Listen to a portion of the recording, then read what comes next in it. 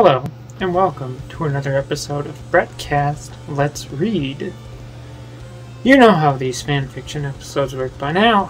I went to Wattpad, searched up Pokemon, and I looked over several results of fanfictions, and I picked one. The one that I picked for this episode is titled Pokemon Lemons. I'm just warning you, this is going to get weird. The actual story has a lot of sexual content that I will not be reading in the video. So, I'm going to keep it as PG-13 as possible. Chapter 1 is titled Delphox x Greninja. It is stated by the author that everything that happens in this fanfiction happens in a fictional town called Poketown, in which it is a town where there's no trainers, just Pokemon living like people. Third-person POV. It was a cold Christmas Eve in Poketown. Greninja just went home drunk from a Christmas party. Delphox, his girlfriend, was waiting for him at his apartment. "Hey Greninja," she said to the drunk ninja frog.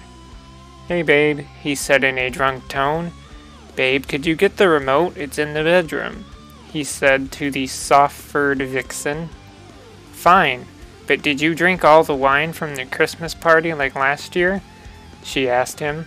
"Just get the TV remote and I'll tell you later," he commanded. So the vixen quickly got the remote from his room, and to her surprise his phone was open.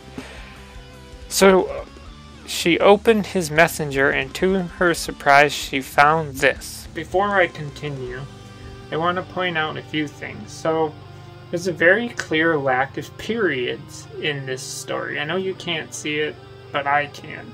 They don't use periods anywhere. And my question is that so far, I would like to know, why is the TV remote in a separate location from where the TV actually is?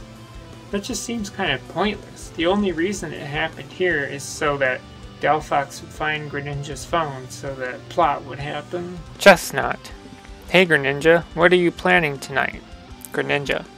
"Oh, nothing, just gonna ask Delphox to babysit me tonight." Chestnut. "What do you mean about her babysitting you?" Greninja. "Well, she did ask me once about when we will have fill in the blank with her." Chestnut. "Oh, you scoundrel," laugh emoji. Greninja, laugh emoji. "Hey Delphox, where's the remote?" he asked angrily. "You're not gonna need a remote," she replied with a sassy tone. "What do you mean about not needing a remote?" he asked. "Just come to your room," she commanded. "Fine, I'm coming." To the ninja frog's surprise, his girlfriend wasn't wearing her soft robe. He saw her wearing an apron that said eggnog. The vixen asked, "Do you like it?" in the sassiest tone Greninja ever heard. "Like it? I love it," he said, and the next thing he knew, he blacked out.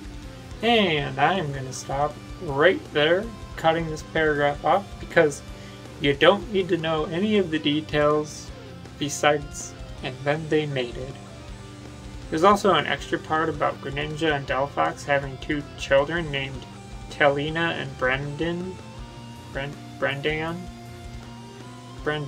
It's Brendan. I'm very perplexed as to how there's an even mix of words that are capitalized that shouldn't be, and things that are not capitalized that should be, but the worst thing still is the lack of periods in this story. Chapter 2 is titled Umbreon x Sylveon. Third-person POV.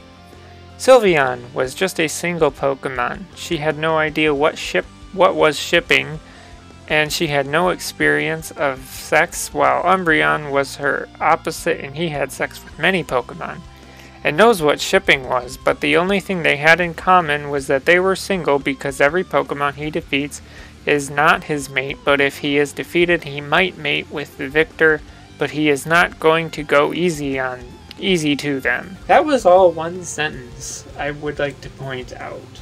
Also, Umbreon won't mate with the Pokemon that loses to him, but if he loses, he'll mate with the winner. That's moving on. One day, Sylveon was going to buy food for her brothers, but Umbreon saw her and told his bodyguard to call her.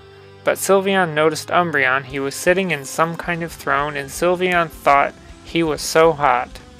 Sylveon snapped out of it, and to her sight saw 3 Pangoros standing in front of her, and she asked, "What do you want from me?"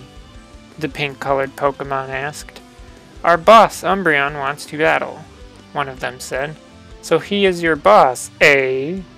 Well, let's see if he can defeat a fairy type."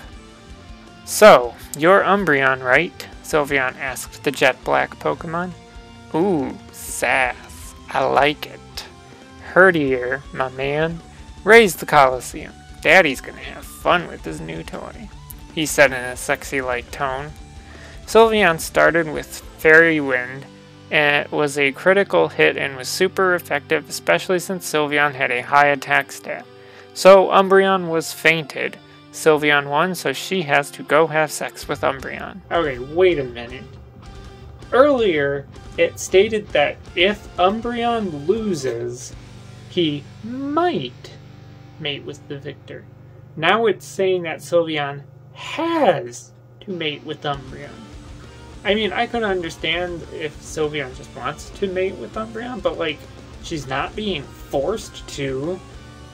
Either way, the next part of this is, and then they mated. So now I'm skipping to the last paragraph. "Sylveon, I love you," he said. "I wish I can be with you always, so... will you, marry me?" he asked Sylveon. "Umbreon, I really would love to be your wife, and I really love you, but I don't know. Maybe we should start slowly and get to know each other first?" she said. "Sylveon, you are right. I shouldn't have pushed you too early. I'm sorry," he said. "It okay, Umbri," she said in a sweet tone. "Oh my, Arceus, I forgot the food for my brothers," she panicked. "It's okay, I'll take care of it. Herdier, my man, fetch me the biggest feast and send it to this fine lady's home." That ends Chapter 2. I have some questions here, aside from the earlier stuff I said. First of all, why is it that when Umbreon instructs Herdier, why does it get said, "raise the Coliseum"? I don't get that at all. Also, I find it funny that after one battle, one very fun night, that Umbreon was just ready to marry Sylveon, even though neither of them know each other, and I'm glad that Sylveon actually made that point. Oh, okay, this was from earlier, but when they meet each other at this fictional marketplace, right? Okay, so Sylveon says, "So you're Umbreon, right?" Says that to Umbreon, like asking, like, "You're Umbreon, I assume." And then Umbreon's like, "Wow, that was sassy." It's like, she was just asking who you were. How was that sassy? Unless she did it like, "So you're Umbreon?" Yeah, that was terrible. But you know what I mean. And also when he says the whole, Daddy's gonna have fun with his new toy, they worded it as, he said in a sexy-like tone. It's like, wouldn't it just be a sexy tone? Right? Anyways, let's move on. Chapter 3 is titled Reshiram x Zekrom Part 1. Calming flute music. It was almost dawn in the Poketown skies, and the 2 great dragon Pokemon were already training to get to the strongest Pokemon League, but after their really intense battle, they take 1 to 2 hour breaks. "Hey Zekrom, what's that you're eating?" she asked the jet black dragon. It's just my homemade rice puffs. You want to try one?" he asked his vast white companion. "Why thank you, my dragon friend," Reshiram teased, acting like a princess, whose actions always brought a slight blush and some giggles. Reshiram always noticed his actions lately, and she thought he might be in love with her. So, Reshram asked Zekrom, "Hey, Zekrom?" she asked, a little nervous. "What is, Resh?" he replied, which made the dragon have confidence. "Zekrom, for all these years we have been friends. I thought that we'll only be friends until now. It's hard to express feelings that I've chambered in my mind since we met. The truth is that She was cut off by Zekrom kissing her lips, so she kissed back, but Zekrom had different ideas. He guided Reshram to a small alley which looks familiar, and familiar it is. It was the old dragon breeding nest. And that's where I cut off this one, because the next part, like the past chapters, that's the part where they mate. And I'm not reading that. There's a short bit where Reshram is telling Zekrom how she had dreams of being more than friends ever since they met, but then they go back to mating, basically. And I have a question. A lot of this chapter seems like there should be more context as to the relationship between Reshram and Zekrom. I mean, they go from just doing a bit of training to then they're just chilling, and then Reshram just confesses all her feelings and then they mate. And it seemed to happen very quickly and in a very short amount of time. That also is the end of Chapter 3.